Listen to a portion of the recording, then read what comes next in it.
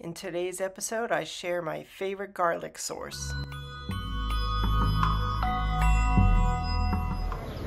Alright everybody, it's that time of year again. If you've been following me for any length of time, you know that I love this garlic. This is from the kids, and I have Doris Kidd right here. She's one of the growers, and they grow the best elephant garlic.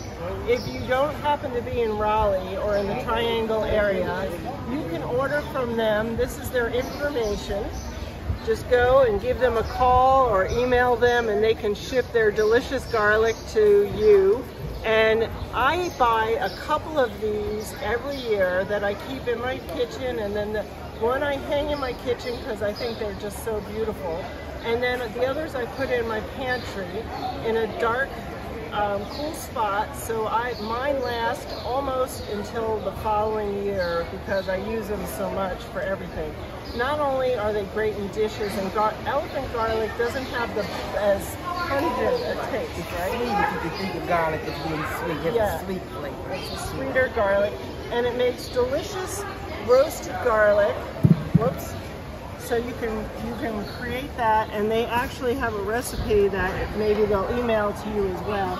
And you can get like some really good bread and roast the garlic and then smear it on toasted bread. That's how I eat it. That's how I like that. You like it yes. too?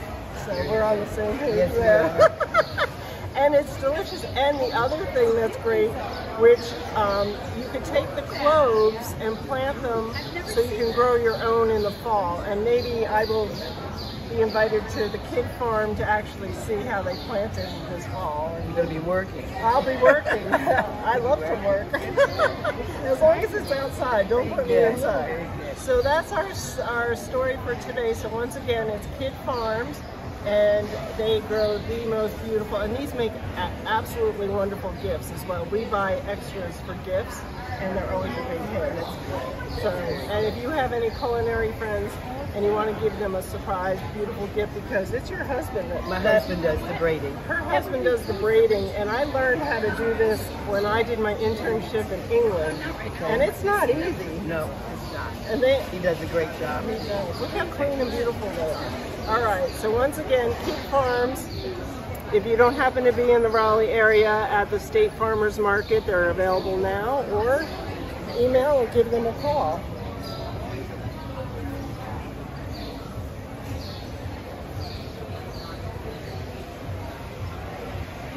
Thanks for watching.